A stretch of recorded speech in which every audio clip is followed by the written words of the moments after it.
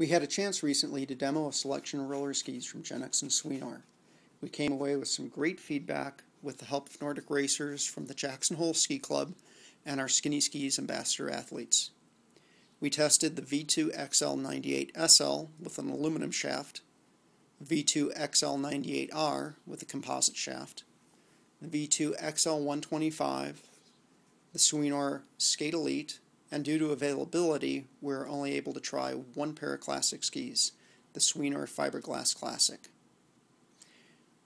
Things that we were considering were the perceived speed of the ski, the stability and overall control, and an on-snow-like feel. The majority of our roller ski testers are currently using smaller wheel, aluminum shaft skate roller skis, and most felt that the V298s and the Swienor Elites were a little tippy on the first try, but everyone became more comfortable with the narrower wheels in a short time. Between the V298s and the Swienor Elites, most felt the V298Rs with the composite shaft to be the more stable. The camber that the Swienor skis had, they had a little give to it. Feels a little bit more natural, like a real ski. I felt like the swing weight on them was a little bit different. I kind of enjoyed the swing weight of the V2 a little bit more.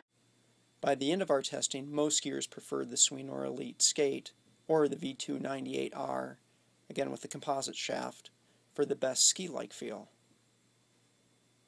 The V298SL aluminum shaft was found to be the fastest roller ski, which is most likely due to its construction. As there is less flex in the aluminum shaft than the composite model, it probably translates to more energy going to forward momentum. The V2 XL125s were by far the most stable and also the slowest of all the skis tested. We had two testers, both fairly new to roller skiing, that preferred the 125s for reasons of speed, stability, and general control. One of these testers is a competitive master skier and accomplished endurance athlete, so by no means should the 125s be considered a roller ski just for beginners. I've always really liked the 125 from V2. Super classic ski. It's just got a nice pneumatic wheel, so it just takes the vibration out of the ride. It should be mentioned that the roller skis used were mounted for a variety of boot sizes, and what can be considered as the balance point was slightly different on each pair of skis. Since this can affect the perceived weight, we felt that there wasn't much reason to consider swing weight in this review. We did find that wheels that have the same speed rating to be quite different in actual speed during side-by-side testing.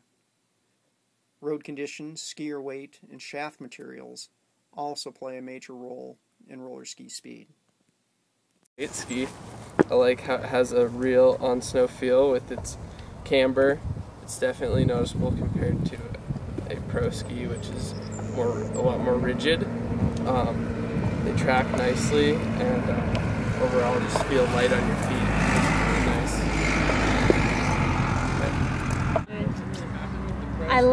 I really liked the way the classic Swienors felt. They have a little, just a nice give to them. Feels a little bit more like classic skiing, a little bit more like double pole, even though it's weren't striding or anything there, but it felt really natural.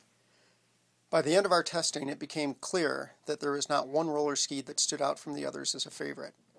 They all performed well, and certain features such as speed or feel were seen as either a pro or con depending on the skier. In short, regardless of which roller ski you might choose, it will provide a skate ski-like feel and do the job of getting you in shape for the coming winter.